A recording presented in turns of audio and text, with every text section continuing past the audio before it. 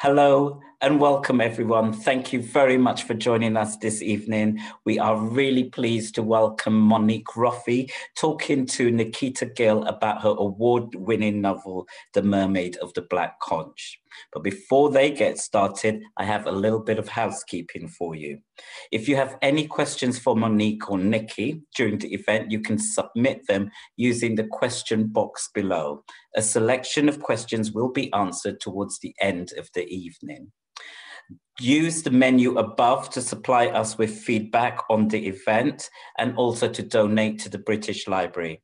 The British Library is a charity and your feedback is very important to us. It helps us to continue planning digital events like this.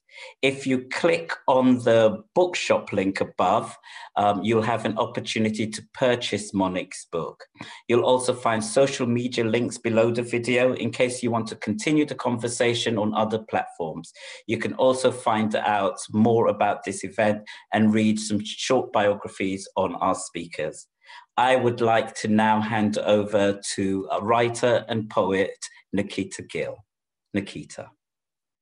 Hello, everyone, and welcome to this extremely wonderful and exciting event that we are doing with the wonderful Monique Roffey. And we are going to be talking about her phenomenal book, The Mermaid of Black Conch, which won the Costa Book this year. Monique Roffey is an award-winning Trinidadian-born British writer. Her books have been shortlisted for the Costa Fiction Award, the Orange Prize, and the Encore Prize, and she won the OCM Bocas Award for Caribbean literature. Her book, The Mermaid of Black Conch, was one of my absolute favorite books last year and of all time, I think, because I was privileged enough to read it as an ARC. The Mermaid of Black Conch is based on a Neo-Taino legend of a beautiful woman transformed into a mermaid, set in 1976 in a Caribbean village. It is a lyrical and vivid story of love, loss, family, and friendship, as well as the destructive power of jealousy and the terrible force of nature. I would very much like to welcome Monique now, who's going to do a reading from her beautiful book. Hi, good evening. Hi, everybody. And hi, Nikita, who is a goddess. I feel so fortunate to be talking to you, Nikita. We have so much in common in terms of our interest in gods and goddess figures and old stories, and I always love doing an event when I really like who I'm doing it with. So I will read a little piece from the early part of this book when they have caught this mermaid. There's been a fishing competition and some men have gone out and they've hooked this big fish, and it's a long time before they see the mermaid jump up out of the water, out of the ocean, and then they have to catch her. And I didn't know anything about fishing until I started writing this book and researching it, but catching a really big fish can take hours and hours. And so this is like, it's taken them hours and hours because she's sounded with the hook. She's gone onto the boat. She's gone out and out and out and out and out, and she's fought them and fought them and fought them. And eventually they've got her, they've caught her. So I'll read from there. Eventually they had her alongside the boat, bloody and tired, and seemingly almost the entire length of Dauntless. So close, she was terrifying. A person there, no doubt about it. A trapped and dying woman under the water, her long tail moving slowly, her fins working like gentle propellers, a cloud of blood blossoming from her mouth. The local men stared. They felt a sense of blasphemy. This was something they shouldn't be doing. They should pull the hook from her mouth and release her back into the deep. They saw her rare nature, her long dreadlocks flowing about her, and the water jolting electric currents of silver alongside her tail. "Bring her up," said Thomas Clayson. They managed to get a rope around her tail fin, and the old man himself reached down low with the gaff hook and stabbed in deep, and the mermaid throbbed and writhed. 4 of them hauled her up by the gaff and the rope in the end, and she came up with gallons of water and other fish and a giant whoosh, and the boat deck was full of her. She was half dead already from the hours of swimming against them with a hook in her throat, and now the steel gaff in her flank. She was bleeding heavily, stunned, grunting, her tinfoil eyes watching them. Her hair was the worst part, a mess of fire and ropes of this and that. Jellyfish came up with her and clusters of long blue veins. Sea moss trailed from her shoulders like slithers of beard. Barnacles speckled the swell of her hips.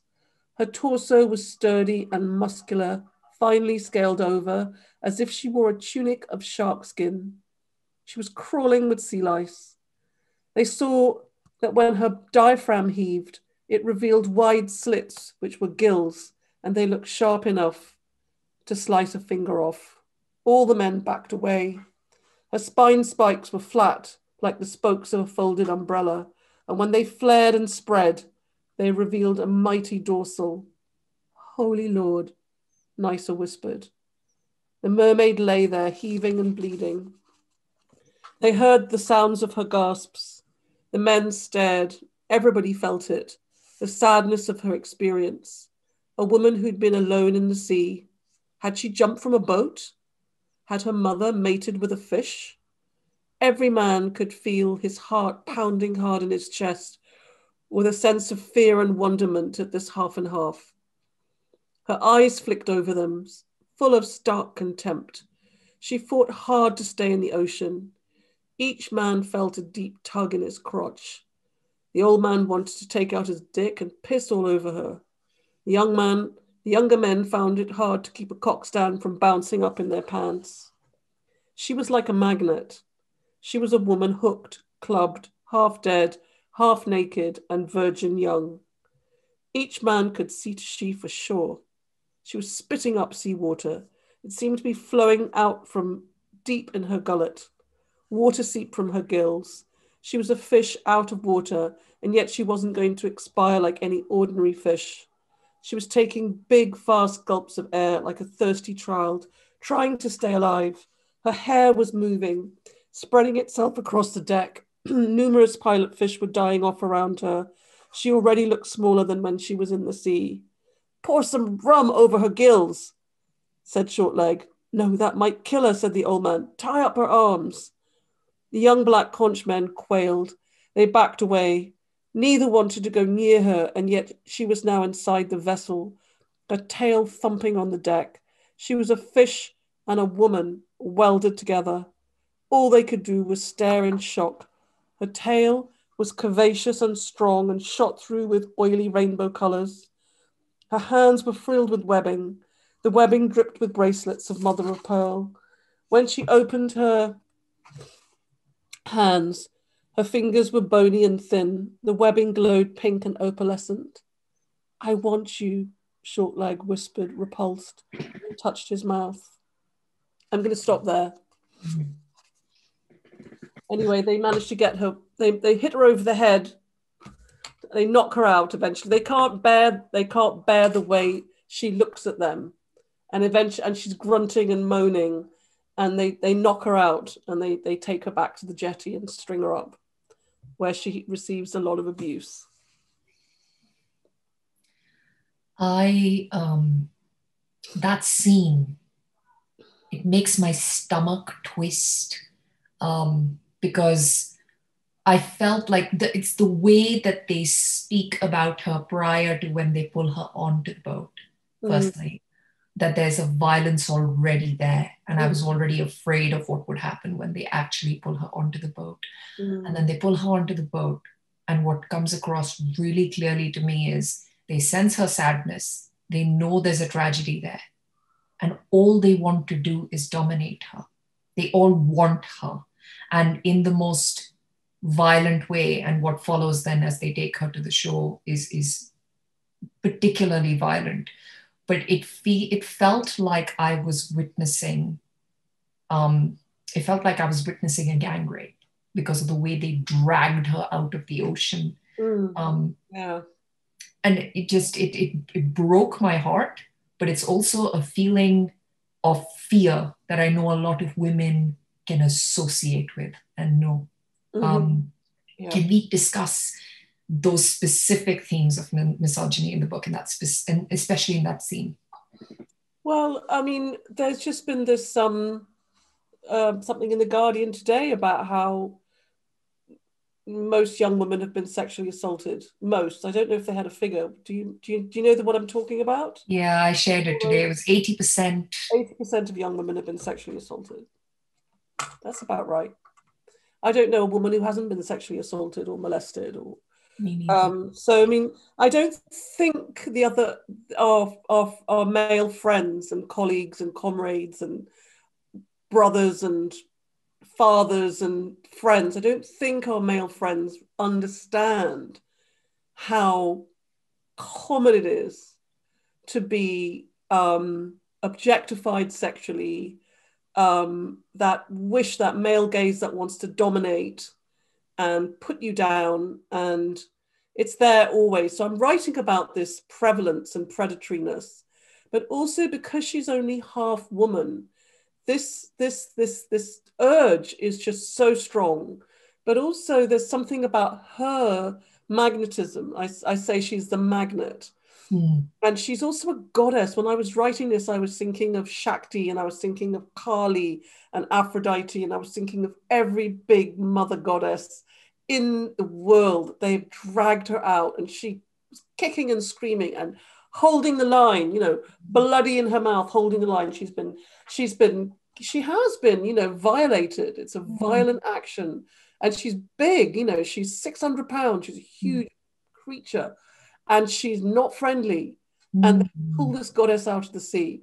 And of course, their reactions are misogynistic, but also ones of arousal, because she's a magnet. She's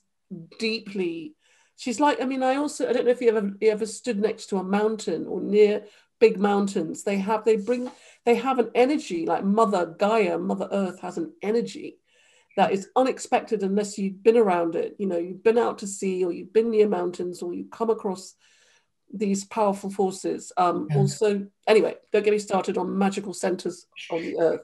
But definitely there's something in this book that I think must be very uncomfortable for men to read. I certainly was interviewed recently by a very nice man, and I think he was hurt by it. I think he found it painful. And I'm like, well, yeah, it's fairly textbook, this misogyny. Anyway, I don't know if that answers some of your questions. It does because that's that feeling of something being taken from you so violently. There's so many women who can associate with that, and also your body being treated like it is meat. That's what happens to her, like quite literally it happens to her, like especially later on when they talk about, because she's strung up, isn't she, next to two marlins, like she's completely dehumanized.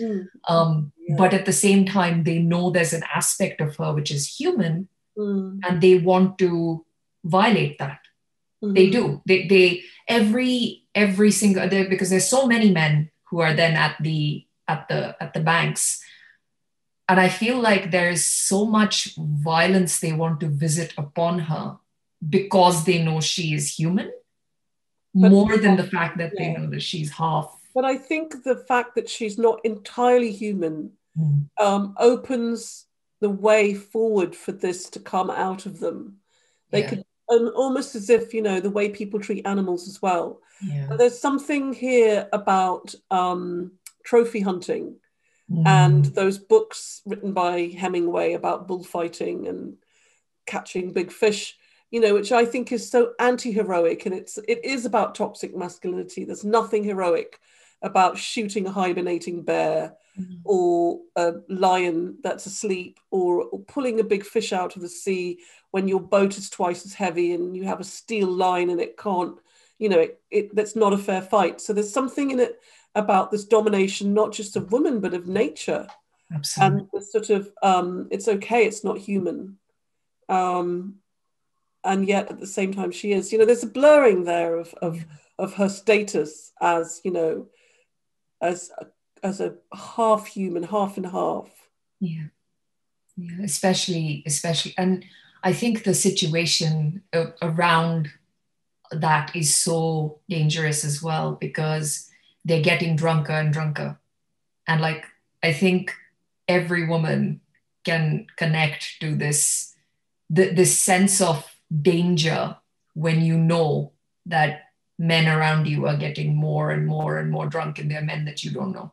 And you want to remove yourself from that situation, but she physically can't because she's been strung up. And that, I think it was such a, that whole scene, the whole chapter, The Dauntless, it stands out to me so much, because I think you managed to put so much in there about the clear and present danger that women have to live with every single day. Yeah. Yes. I don't know what else to, another way to say it, but I think it is, there is something here about misogyny. And also I think early on I'd read a poem. I've read this poem years ago. It's called The Fable of the Mermaid and the Drunks by Pablo Neruda.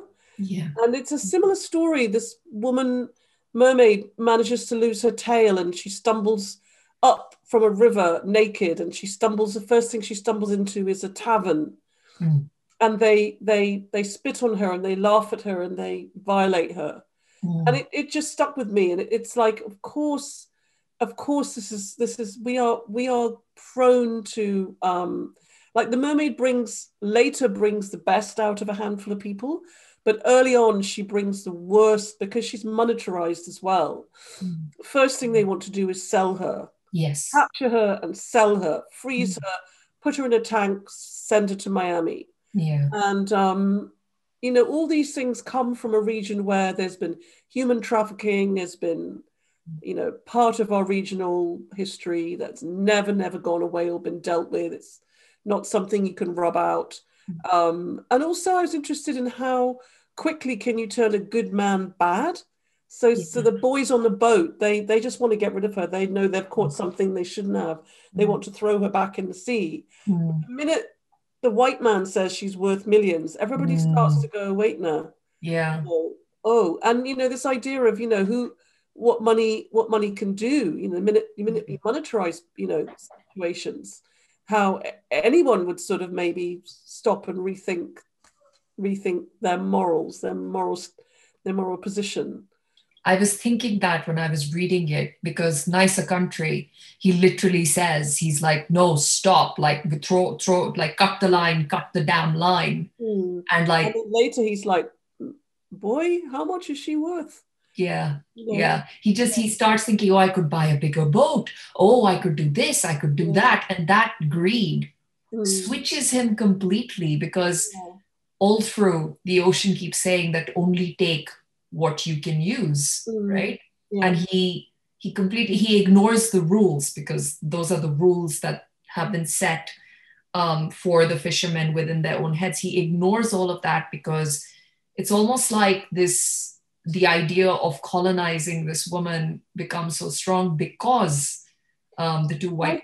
I think the book does play with this around, there's a story about, the torturer. Could we all become a torturer given the right, there's that experiment, I can't remember what it's called, but, if you give anybody power over somebody else, how many of us, myself included, would suddenly become a torturer. And I think that's what's happening in the book with Priscilla and Porthos and the men.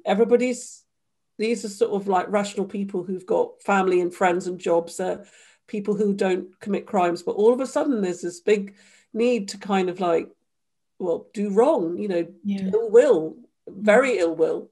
They don't see her as human. So I'm playing with that whole thing about, under what circumstances could we all turn bad, very badly? Yeah. I think what's really interesting is you brought up the Milgram experiment, because I was reading about it just a few days ago. And the idea of like, if someone in authority gives you a command. Would you do it? Exactly. And how many of us, it's you know, the whole thing, orders is orders, right? How many people end up committing absolute atrocities because the orders came from above and we don't disobey? Yeah. But it just, I think the thing, this kind of leads me quite nicely into my next question, because what I was going to talk to you about was the concept of consent, right? Consent, because I feel like that scene kind of establishes that she's been taken from the water without her consent and everything.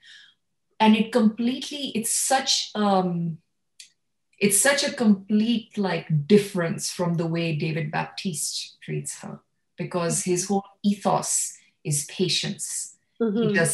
He spends so much time just waiting for her, and he knows, even though they don't have the language to communicate, he knows that he has to wait. Yeah, for her to choose and come to him. Yes. Yeah. And I just found that really, given how the book started, that really hit more. And I thought maybe we could talk a little bit about, you know, the concept of consent, specifically around heterosexual relationships, because I found that really interesting. Well, yeah. So, you know, sometimes you don't overthink. I think this came from, I've written 2 books about sex and sexuality, and I've done a lot of thinking. And I wanted her to take him. I didn't want her virginity to be taken. I wanted her to take it. I wanted her to take him, tell him when she was ready, and to present herself. And then when she did present herself, even though she's never done this before, she's still a big package, and that she's still in control of her destiny, her own sexual choice and destiny. So, you know, she steps forward, and he talks about, and like 100 women came with her, you know, and she takes her clothes off and she's standing there, and she's, again, it's like, I am a goddess, you know, you're lucky boy, you know, and she steps forward into her sexuality, even though she's in a situation where she's learning this skill of lovemaking. But not just that, I'm playing with the whole Cupid and Psyche myth as well. And in that European myth, Psyche has to surrender to Eros, doesn't she? And it's all about female sexual surrender prior to marriage. And, you know, really it's about teaching the young, sexy girl, the maiden, her rite of passage into Eros, erotic love. But she has to learn to surrender, and she's not allowed to look at Eros, i.e. examine him. And, you know, so I've flipped that myth as well, where David is Eros, he is the lover, but you're hearing about what impact Psyche had on him through his letters. Like, this was the big love affair that taught him how to be a man, because he had to wait, because he had to let her choose him, because he couldn't give chase, because this was a different set of womanhood. And I just kind of wanted to not quite write original womanhood, but I just want, you know, part of every piece of literature I've ever written is there's something of my own desire in it. You know, this is something I always wanted for myself. If I could ever rewrite my life, God knows I would have loved to have been 23 or however, like a young woman, and to have been full of my own agency, even while being innocent, and to have had that opportunity to ask for sex that I wanted, and to have also demonstrated my sexuality to a man, as opposed to what you and I and many other women received on the receiving end of. So, you know, fiction is a great piece of, it's a great, what's the word, privilege to be able to rewrite parts of my life, and to maybe give people who are reading this book the possibility of what a virgin's first night of erotic love could look like. I think that was I think we waited, we also have to wait for that scene to happen. And I think the way that you make us wait along with David is so beautiful, because the virgin is so hammy now in old stories. I agree. The archetype has become a stereotype of this kind of quivering, you know, and as we talked about this before, rape culture is really big in classical Greek mythology in particular. So there's probably 100 rapes, 100 women. So in a way, non-consenting sex is like the normative sex in our European canon. Non-consenting, so you would rape a woman, and that's considered manly. And there's something implied there that women or young women actually, you know, there's that kind of rape fantasy there. That's what they want to be taken like that. So I've totally flipped that back round the other way and go, no, this is sexy too. This is really sexy. Wait till the goddess is triggered in her agency and see how sexy that looks. It works so beautifully in the book because you as a reader, you feel so involved in the story, and you realize that, you know, how unbelievably brilliant and sexy consent is, right? Because there's a whole... Exactly. Was it you? Were we talking when we said that men don't find it sexy if they have to ask? Yeah. And that's a completely wrong... That's wrong, isn't it? It really is. True. It really is. True. Yeah. It's so funny because it's a conversation I see happening over and over again where people keep saying, or specifically men keep saying, but it's not sexy to ask. It's not, and I'm just like, but it is. It is very sexy. Yeah. Like if you ask any woman, women will tell you it is. It is. And it... May I? Can I? Do you like this? Do you want this? Is this good? It's all the right language. Exactly. And that's what makes it such an empowering love story, is that his patience and the fact that, so he basically, what I find so interesting about David's character is that he basically opens his heart to this woman. And in some ways he resents it. I see that in the book, like in some ways that he kind of resents it. He's like, I don't understand. Like, I've given her my bed. My dog likes her better than me. I feel like my dog likes her better than me. And how did that happen, boys? It's real messy. And my dog, you know, my dog doesn't like anybody, you know, and she talks to the dog.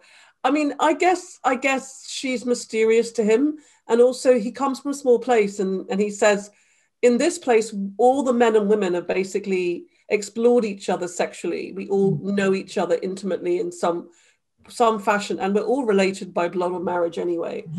So, and he says, you know, the women here know me and they're critical of me. And this woman is completely unique and astonishing, and she's just a game changer. She's pressed the reset button. I'm lost here because she doesn't have a complicated agenda at all with him, with anybody. She just understands things very differently. So he's lost. He hasn't got any of his he hasn't got any markers to work with. He doesn't know what he's doing. And it's exciting for him to have to to get a woman he's never met before, because he knows everybody. They all know each other. So I wanted her to be really, really different. Yeah. To have a shamanic consciousness, and that he just, and she's messy and she's slovenly, and she doesn't want him to sleep with him initially. She growls at him and just like, you know, but eventually, you know, they're interested in each other. Yeah. And I think what's really, like, I love that you made her messy, and I love that you made her, because the mermaid stories that I grew up with, because, you know, Disney was everywhere growing up, and the Little Mermaid came out when I was very young, and that specific type of mermaid was then everywhere, and every story I read emulated her somehow. So to read this mermaid, it was so amazing. She enthralled me, and she made me feel so seen, because she is far from, you know, this perfect, pretty, like, mermaid, which is like so pristine. And so she, like, right at the beginning, she is messy, she's slovenly, she doesn't bathe, she doesn't clean herself. Like, it's all stuff he has to teach her. Like, she doesn't want clothes either. She's like, doesn't wear clothes. And eventually she sort of understands. And once he's got her to put clothes on, she won't take them off. Yeah. And eventually he's, you know, shows her what to do. But I wanted her just to be so different. You know, she doesn't, you know, she just landed. You know, she's like an alien. She just landed. She's just 1,000 years old. Yeah, at least, maybe more. That's like, and that's, I love that about her story, because when she introduces herself to us in verse, which I absolutely loved, I thought that was done so beautifully. And as a poet, I really appreciated that, because I love that her entire voice is in verse, and her name means sweet voice. I care. I thought that was so beautifully done. But what I loved about it was that she introduces herself by saying that I've been here for over 1,000 cycles. But what I found really interesting about it was she makes really good friends with Reggie, who is this young boy, young deaf boy. And he's such an interesting character. Like, I just wanted to talk a little bit about him, because he's so brilliant. He's again a very empowering character for me to read. And he's only 10 years old, but he seems to know himself. Okay, so I always knew I'd write a deaf character because I suffer from hearing loss. It's been interesting. I've managed to keep my ears in good nick for about a year. No, since summer, since June, July. But generally, I struggle to hear because I have an autoimmune illness. And it's a kind of inflammatory reaction which clogs up my ears. So I live with this. I've been living with this for a long time. And I do lip read, and I do struggle. I don't have sign language. I don't see myself as deaf, but obviously I struggle, and I'm sure there are a lot of people like me. And it's a long story. I won't go into my deafness, but so I felt able to go forward with a deaf character. And then I did some research around deafness and also the region and the 70s and what kind of provision and support might be in place for him at that point, and found that there would be none.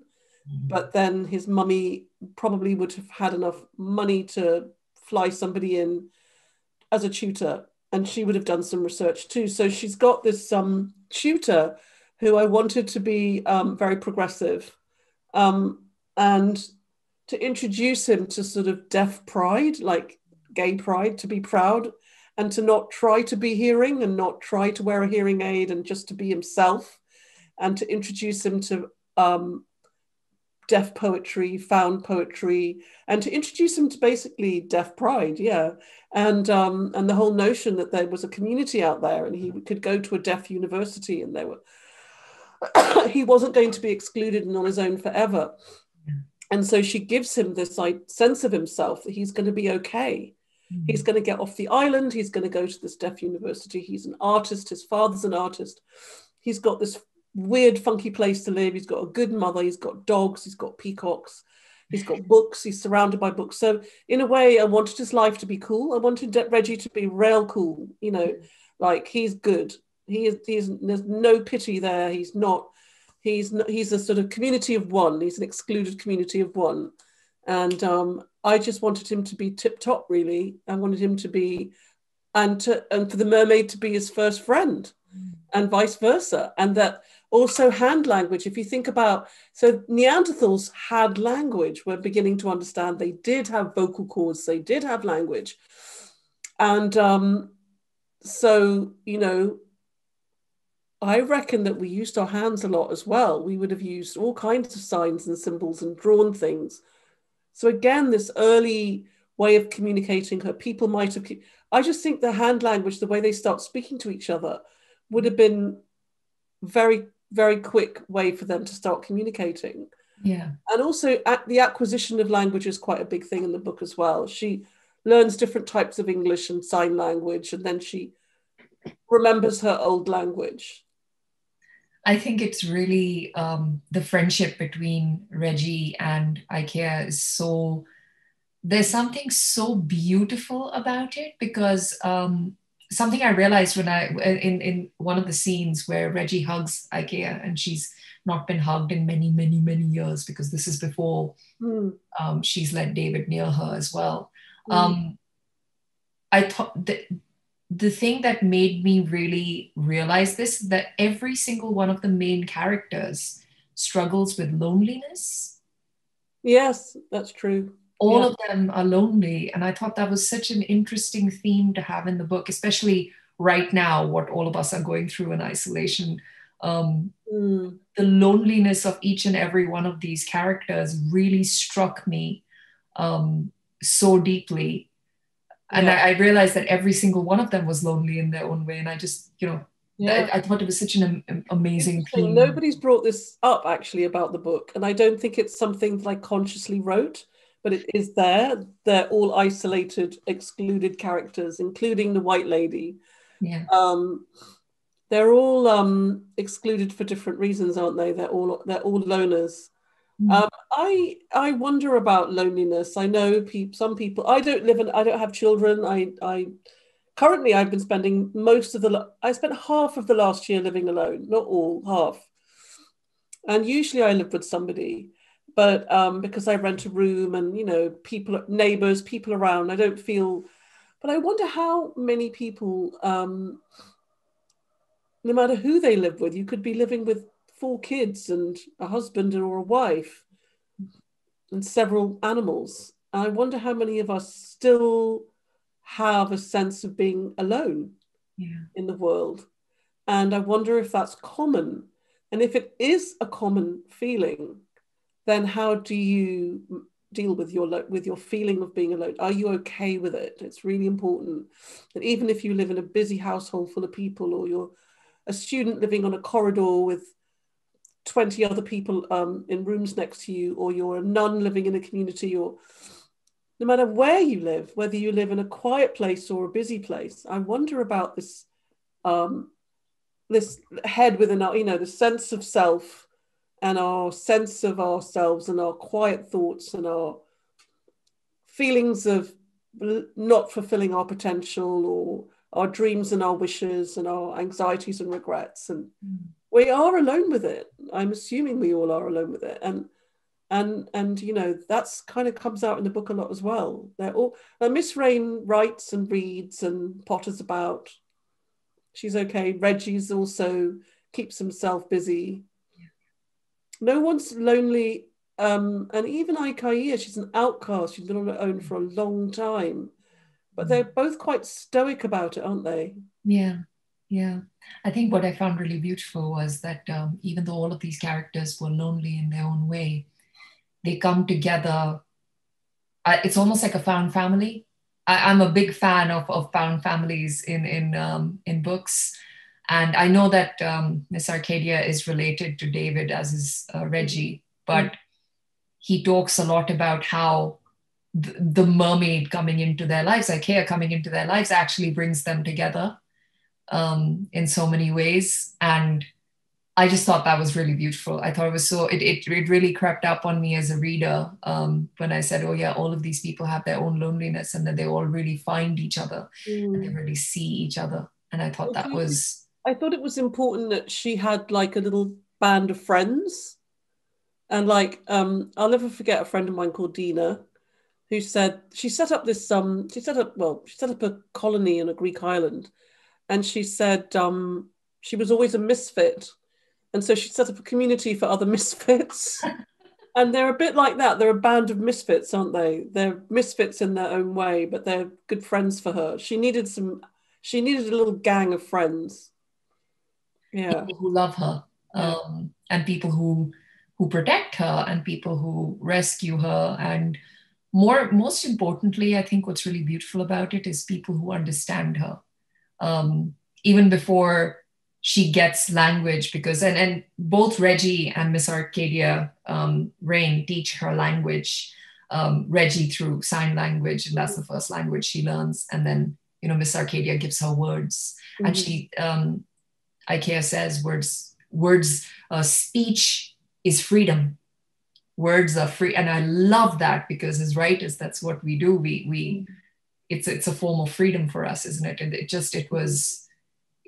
was really moving to read that, especially because it's not like she lacks words, but because you say that in the book, like she has a language, but she's forgot. It feels like she's forgotten it because she's not been able to speak it for very long, but then she remembers, doesn't she? She remembers it. It's triggered by the lovemaking. It starts to flow again. Yeah. I mean, it's true that my mother spoke Arabic early on and she forgot it. She didn't speak it for a long time and it's not there anymore. So you do disremember languages. Yeah, I mean, I guess ultimately, I know this book is packed with ideas about race and gender, but I feel as though, I hope that it's also a little cool world. I mean, when people say, what do you want from this book? All you can hope is that people lose themselves in this small village and of these characters and this mermaid, and they care about these characters and remember them. That's all, really. I mean, even though, yes, there's lots here about American colonization and male misogyny and a mermaid as other, and how much work she does for me around just talking about being different, ultimately, it's just a good old, it's just a good old fashioned story, isn't it? It's just a cracking yarn, I hope. That's all I really, really hope for it. And it's one of my favorite books, because I just think... Yeah, nothing too clever, but yet it's packed full of stuff. I thought it was very clever, actually. Well, it's got, adventure, and people tell me it's funny. People tell me it's funny. And I like that, because I make myself laugh. You never know if anybody else is going to laugh. Well, I found it. I did the bits that I laughed at where Arcadia is teaching IKEA words, and she says, "Oh, I've learned a bunch of new words, and one of them is son of a bitch." It was like, oh. Yeah, and when life does turn up, she's like, I should fucking shoot him, I'm just gonna shoot you for that alone, And it's when I think there's something in the book about how when you know people really well, you speak to them differently. Yeah. When somebody's got your history down, there's a closeness from living in a close-knit. I was interviewed by an Irish woman, actually, for the Listowel Festival, and she said, oh my God, this is what it's like in Ireland, when everybody knows each other and people know you, like everybody knows you, people know your mother and they know you from when you were a child, and so they just know you. Yeah. And then everything gets closer. And people aren't as polite as they might be in general. I mean, I find the politeness of society in the UK, I've always struggled with it, because I come from a place where you can't move where I come from without somebody beeping you in the car, or you run into somebody in the chemist, or you go anywhere and it's like, hey, how are you going? How's your mother? How are you? Long time. How long are you here for? The whole thing is just like, there's no anonymity. And so when there's no anonymity and you come from a small place, people speak to each other differently. There's like a shortcut. They're like, pick that up, just pick that up. Who do you think you are? And people just speak to each other like your family. The filter is taken away of like, keep your boundaries. So there's a lot of that in the book, I think, of, that filters come off what people say to each other. I noticed that because they're all related to each other, aren't they, as well? Like you talk about how everyone in the village knows everyone, so the way that they talk to each other is quite different as well. But there's so many, wow, there's like a whole bunch of questions which have come in, but I'm so enthralled with talking to you. I've been totally hogging your time. So there's a question which has come in from Mary, who says, what made you choose the mermaid archetype for the novel? That is a good question. I think the mermaid archetype chose me. I began to dream of mermaids. I think she swam into my dreams, but I also think what's incredible about her is that she's pan-global, and there is a mermaid in almost every river, in every ocean, in every culture. So we've all been dreaming up a mermaid. She's been appearing to us all. So she just happened to also appear to me too. So I didn't choose her, she chose me. I love that. I really love that. There's a question which has come from Natalie, and it says, in the text, women, ancient and modern, also want to reject and overpower her. I was not prepared for the way women reacted to her. I wanted them to help her, protect her, and I was angry with them for not doing so. She was othered by women too. I'd love to hear your comments on the reactions of the women. Yeah, so she's cursed by jealous women initially. And I always think jealousy, if you unravel female jealousy, you're going to find the patriarchy, you're going to find competition over men. So there's real competition over men, which is the reason for her curse. And there's also something, yeah, we do have internalized patriarchy. So who are the most problematic women generally? Young, pretty, virginal, sexy, and old, no longer pretty, no longer sexy. So it's really hard to get being a woman right. I think at some point in the middle, if you're married and you've taken off the market and you can't have sex outside marriage and you've got children and you're not that young, maybe you're safe to be a woman, but there's something in the book about how do you get being a woman right. And also Priscilla she's a bad woman. I mean, you know, some women are bad. And she's also more of what I would call a Hetara archetype, which is she's a sexually active woman who's not married. And she's got her own agency and she ain't good, you know, simple as that. And, you know, she's a bad woman, she's a baddie. It's okay. But she's funny and she's complicated, I hope. I hope we don't hate Priscilla. From my Caribbean bookstagrammers and book groups, they're always telling me they spend most of the time talking about Priscilla. I found Priscilla really interesting. And I think what you did with her was really interesting because you gave her the autonomy to be bad because she wanted to be bad, not because something made her bad or anything like that. And I found that really interesting, actually. I've just watched this program, How to Get Away with Murder. I would really recommend the whole world to watch it, with Viola Davis. Now that is a tour de force around female badness. Complex woman and complex acting. So I think, you know, there are bad women and there are good women and there are, you know, Priscilla's not all bad. She just doesn't wish the mermaid well. She doesn't.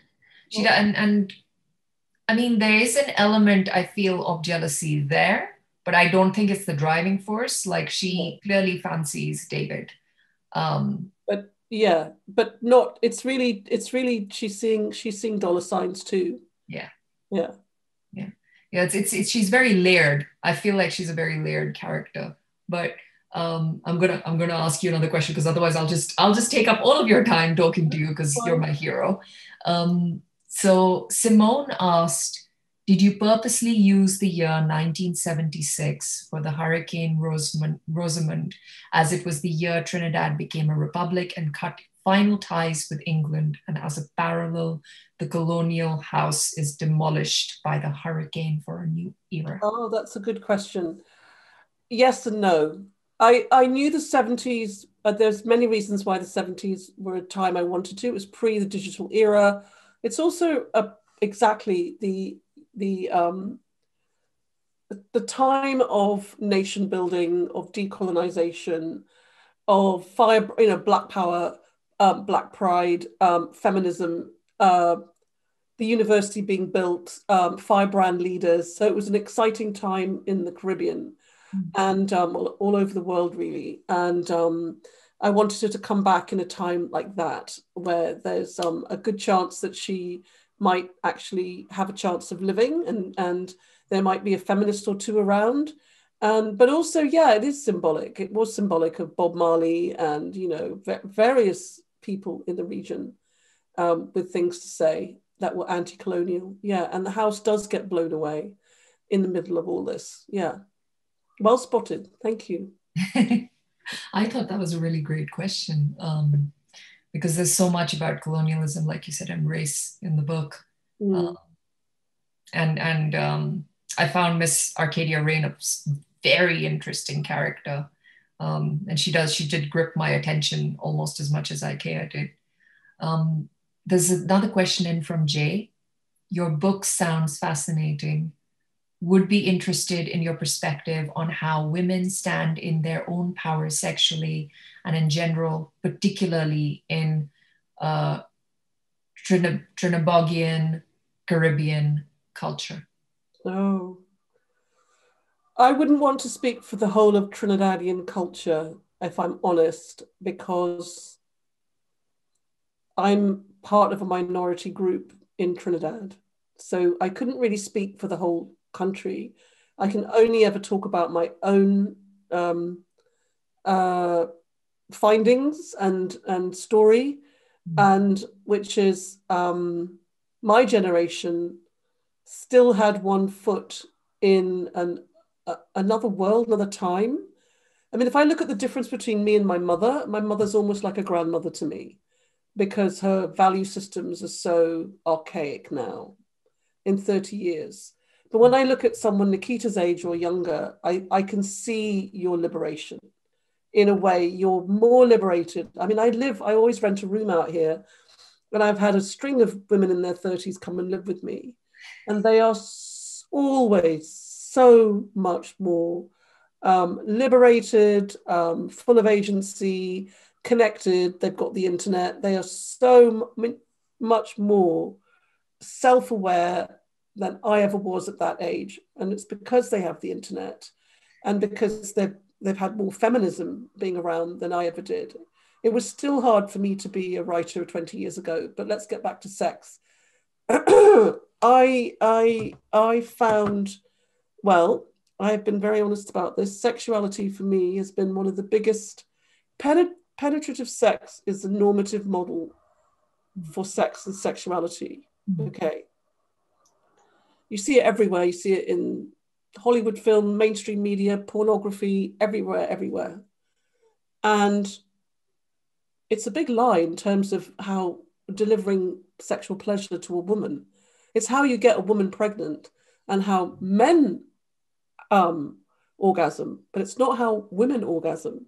And it took me 40-something years to confront that lie. But no, and because it's so dominant in, like, this is how we have sex, this is it, sex is like, that's what sex looks like.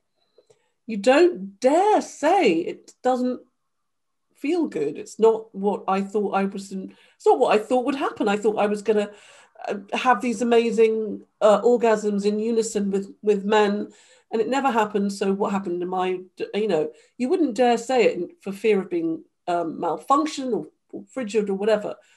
But one of the biggest lies sold to humanity is that penetrative sex is what women like and want and brings women to full arousal and orgasm. This is completely rubbish, but it took me all my life. I mean, I think younger women don't wait around. I mean, I think younger women are onto this and talk about this much more confidently, but it took me a long time to come out and say, hi, no. I think each woman needs to take control of their sexuality if it matters to you. If it matters to you, then do it. Yeah, absolutely. And the mermaid in the book teaches us that so beautifully, about taking ownership for your sexuality. There's a question from Elaine. I hope I'm pronouncing your name right. Elaine. And her question is, hi Monique. In your research, have there been sightings or stories of mermaids in other seas apart from the Caribbean? Oh yes, all over the place. All over the place. There are myths and stories of mermaids everywhere. All over the place. Europe, Africa, Asia. I mean, famously, Columbus said he saw mermaids on one of his voyages. But, well, there's the sirens in Greek mythology, Odysseus saw mermaids and sirens. So, I mean, these are sightings that have become myths and stories that have become sightings. There's a blur, isn't there, between our story myth making and our, actually what happened. People make things up. But yeah, that if you look into it, mermaids are in Mesopotamia, in Thailand, in Japan, in China, Africa, India, Caribbean, everywhere. Yeah. I do think it's interesting because the Ramayan, actually, the Southeast Asian Ramayan has, because the Ramayan has actually, I was really surprised to see this, but they have a version of it in Southeast Asia. And Hanuman, the monkey god, actually falls in love with a mermaid. Oh, right. Sure. And I thought that was really interesting. I could see that happening. Yeah. Yeah, it's really interesting. And I think I would never have explored it if I hadn't read your book. And then a friend's son who's only 7, and, he loves mermaids, and he kind of, he asked my friend, do you know any stories about Indian or basically brown mermaids? And I recommended the Mermaid of Black Conch. And then I said, but there is a story of like an Indian mermaid, and I read up on it, or a Southeast Asian mermaid and Hanuman, and I thought it was so interesting that I had completely missed out something that important in the Ramayana, which is like our great Hindu epic. And then she's such an empowering mermaid as well. So it was really interesting to actually. I mean, I would say to whoever asked questions, just look around. I mean, wherever you live, there'll be, if you live near a river or you live near a sea, there'll be a mermaid story. Absolutely. Yeah. Absolutely. We have one more, I think we've got enough time for one more question. And Pratima has actually asked a really interesting question over here. She says, in describing Ikea's shedding her fish-like self was so reminiscent of Keats' Lamia. Was the poem of influence for you? No. What said the poem? What poem again? It's Lamia, I think I've read, or Lamia, and that's basically the mythological figure. She's like a Libyan princess, and Zeus falls in love with her, and Hera gets jealous, and she basically curses her. Yeah, no, it wasn't. That's no. Yeah. No, but I think the shedding, snakes shed, trees shed, it's a symbol of letting something fall, letting an old self, stepping away from, what was encasing you, an old skin. I mean, we're shedding all the time, aren't we? We're always shedding our skin. Yeah. So it felt, I also wanted the shedding to be a really dramatic process as well. So, things start falling out of her, crabs are coming out of her ears, like she's like a host for, tiny microscopic creatures are climbing out of her ears and scuttling away as they realize that she's no longer a safe host. And, her hair the sargassum seaweed starts coming off in clumps, and things start falling off, and the cat comes sniffing, and I wanted that to be, I wanted that to last some time. I thought it was really beautiful because it reminded me of a poem about periods, actually, that I heard a while ago by Dominique. I forget her last name, but it's really powerful. It's on YouTube, and she says in the poem that the thing with cycles is it teaches you that women know how to let things go. And I saw that so clearly in letting all of that go, her tail, everything. And I thought that was really powerful as a metaphor for womanhood. Yeah. I think we're right on time. It is right on time. This is amazing. Thank you, Nikita, and thank you to everybody who came tonight. I feel deeply honoured to be invited, and I'm sorry if you had questions that I haven't been able to answer. But thank you for coming. I feel deeply honoured.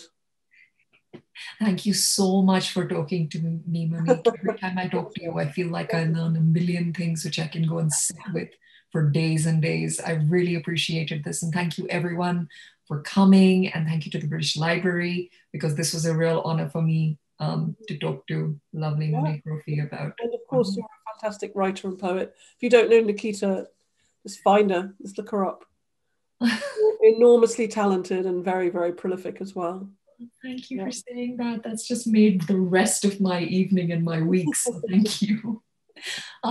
Thank you so much to everyone and to the British Library. And I thought all the questions that came in from the audience was so amazing as well. Thank you for writing this amazing book. Pleasure. Pleasure. Thank you. Thank you very much for joining us this evening. And a big thank you to Monique Roffey and to Nikita Gill. Do keep an eye on our What's On pages on the website for more information about upcoming events. And tomorrow we've got a very special one for you, Joyce Carol Oates in conversation with Kirsty Logan. Do remember to send us your feedback and of course, have a look at the bookshop for an opportunity to purchase Monique's book. Thank you very much for being with us this evening.